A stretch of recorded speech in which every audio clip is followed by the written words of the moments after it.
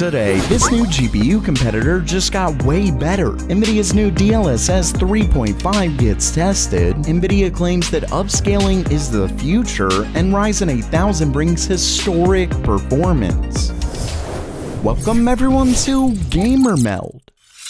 First up for today, I've covered the new gaming GPU competitor, More Threads, for a little while now. Their MTT S80 and MTT S70 were released not too long ago, but unfortunately, they definitely aren't considered powerful GPUs by any stretch of the imagination. But if we've learned anything from Intel, it's that drivers are extremely important. And just recently, More Threads released a new driver that gives some serious performance updates. According to the company, it gets 40% higher FPS at 1080p in Fearless Contract, 10% better performance in a Zeta Corsa at 1080p, 40% better in CryEngine titles based on the 5.7 version of the engine, and 30% better performance in Valley when using DX11 mode, as well as some other improvements that didn't mention the exact titles. Ultimately, I'd say this is great news for the GPU market, as more competition means better hardware for everyone. But first, today's video is sponsored by PowerColor and their awesome new Devil skins, the most unique way to customize your GPU that I've ever seen. They're basically these awesome looking backplates that let you completely change the look of your GPU. And what's wild is that they actually use magnets that attach to your Red Devil 7900 series cards so you can swap them out in seconds. These are freaking awesome. So add some style to your new graphics card by visiting my link in the description below.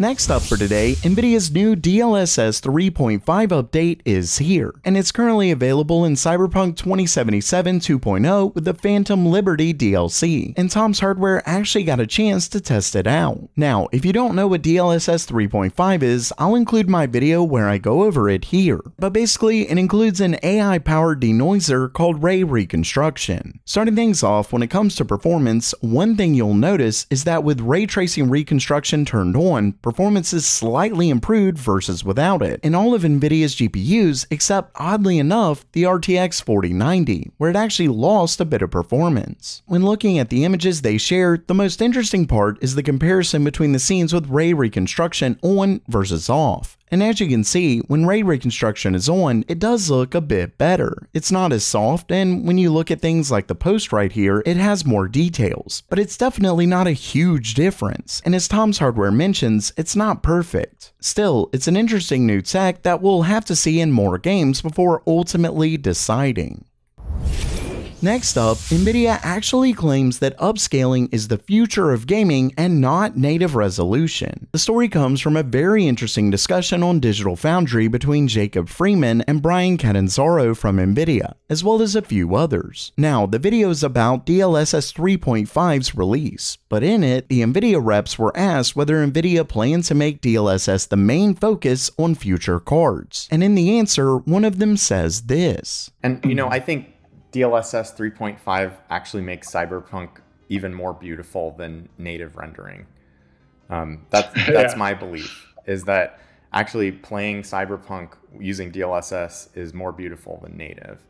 And the reason for that, again, is because the AI is actually able to make smarter decisions about how to render the scene than what we knew how to do without AI.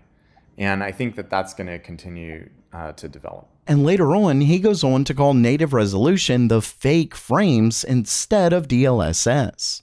I would say that Cyberpunk frames using DLSS, including frame generation, are much realer than traditional graphics frames. If you think about all of the graphics tricks, like all the different kinds of occlusion and shadows and fake reflections, screen space effects, and raster in general is just a bag of fakeness, right? So we get to throw that out and start doing path tracing and actually get real shadows and real reflections. And the only way that we do that is by synthesizing a lot of pixels with AI, because it would just be far too computationally intensive to do rendering without tricks. So we're changing the kinds of tricks we're using, and I think at the end of the day we're getting more real pixels with DLSS than without. So yeah, I think it's pretty clear that Nvidia plans to focus on DLSS moving forward, which I really have to admit isn't reassuring. He's trying to say that native resolution is fake because you can have it look better with path tracing, etc., but that requires DLSS. The issue is that it only requires DLSS because the hardware isn't fast enough without it. So this idea that native resolution is fake just seems absurd to me. Now, the argument that it can look better than native with DLSS 3.5 is fine. I get that. But then why not take native resolution and just use AI to make that look better? Why even start at a lower resolution? Just use all of your Tensor Core resources for making that look better. See, everything you do at a lower resolution can be done at native. It's just harder on the hardware. Ultimately, this seems more like they're planning to use this as an excuse for why future hardware doesn't have to be that much faster. Maybe I'm wrong, but it absolutely does not look good. And lastly for today, AMD's Ryzen 8000 is set to be an absolute historic performance increase over the 7000 series. This story originally comes from Red Gaming Tech, where, if you remember, we were originally hearing that Ryzen 8000 IPC performance would be around 20%, but now he's hearing from what he claims to be very reliable sources that it's much higher. In fact, we're talking a single core IPC increase on average of around 30%. And yes, that is in fact an average, meaning some applications can see it get even higher, though I will say it sounds like the higher performance comes from things like AVX workloads. But still, seeing an average of 30% is absolutely massive. I mean, in CPU IPC increases, I'd say we're talking historic. With that said, he's hearing that clocks won't be that great. Apparently there could be a slight regress in clocks, but I honestly doubt we'd see anything like that from AMD. If anything, we likely won't see any improvements there, but with a 30% IPC increase, there's really no need. At the end of the day, Ryzen 8000 could be one of the biggest upgrades in a very long time.